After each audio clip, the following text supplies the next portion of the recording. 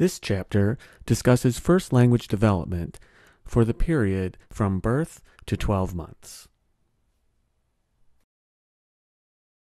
This chapter has 3 parts.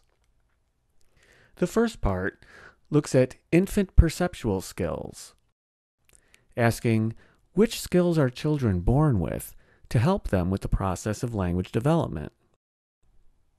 How do babies use these skills to help them determine how to segment the speech or sign stream and break it up into individual words or signs? The second part looks at babbling in speech and sign. The third part is concerned with early phonological development.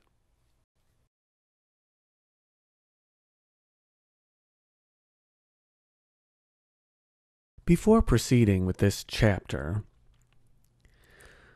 we will back up and discuss a chart that shows the progression of language development and the milestones observed for both spoken and sign language development.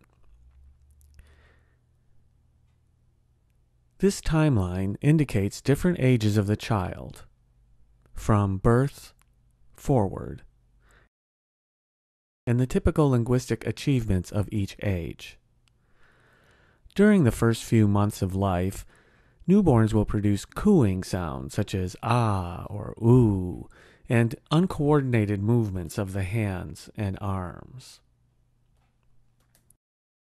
By the time the child reaches about 4 months of age, the baby will start to produce babbling, playing with the pieces of words, syllables, and segments. This playing with sounds enables the child to build up phonological knowledge during this period. It is this period of babbling up to age 12 months that we will focus on for the remainder of this chapter.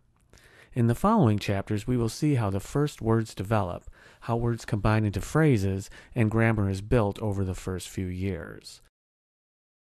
Now, we will focus on the first year and explore how infants play with the building blocks of language, the pieces of spoken and signed words.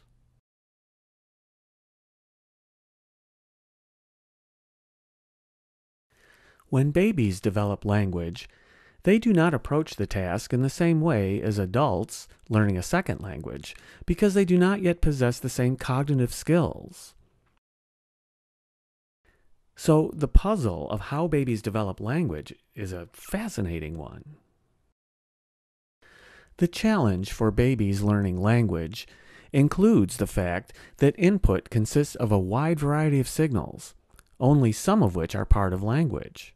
For example, the child may observe an adult producing signs interrupted by a nose-scratching manual activity. How is the child able to determine that some manual movements are part of sign language while others are not? Hearing children acquiring a spoken language face a similar challenge. The noises they hear have to be separated into those that are linguistic and those that are not. The child must also figure out from the stream of language pouring in how the different segments are organized into language. Spoken words contain sound segments that have to be discerned and organized. Signed words also have such sublexical components, including movements, hand shapes, and locations. And the child must determine the inventory of components which regularly appear in a variety of signs in the language she is exposed to.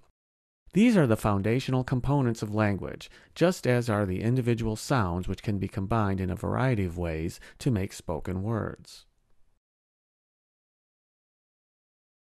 The task for the child is all the more complicated because of the fact that sometimes pieces of the spoken or signed signal, which are physically similar, are treated as the same by the language, but sometimes these pieces are treated as different elements.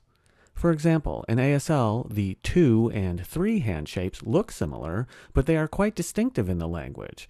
In spoken language, the sounds P and B are also physically very similar, but they are distinctive. They are used to identify different words.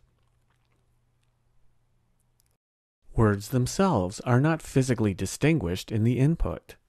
In regular speech, there are no apparent boundaries between words, but a continuous stream of connected sounds.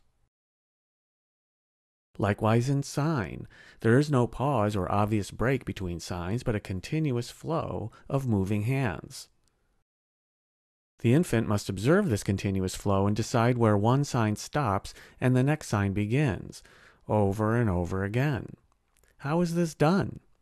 There must be some cues the infant uses to notice these boundaries.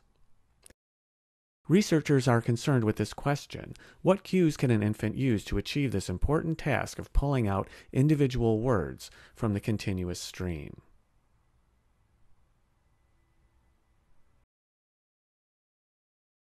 At a very young age, babies can discriminate between the faces of different people, such as distinguishing between mother and a different person. Babies can also distinguish between human faces and others that are similar, but not human.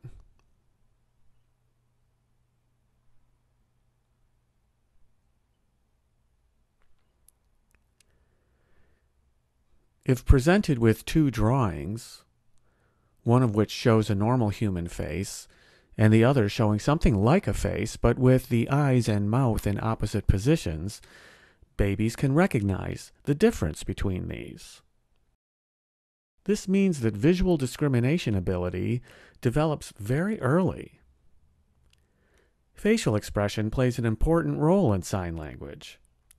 So, the early development of the ability to discriminate faces may help the child to break into the sign stream and start to recognize distinct facial expressions that are grammatical as opposed to those that are not. The baby begins to relate the facial expressions to their grammatical uses in language.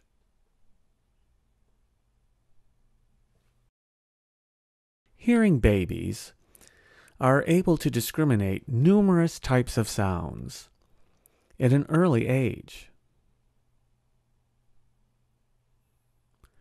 For example, they can discriminate between their own mother's voice and that of another person. They can discriminate between speech sequences from their own language versus those from a different language. They can even distinguish between familiar and novel nursery rhymes. And they can tell the difference between classical and rock music. These skills can be seen at a very young age, days or hours after birth. How can children accomplish this feat at such an early age?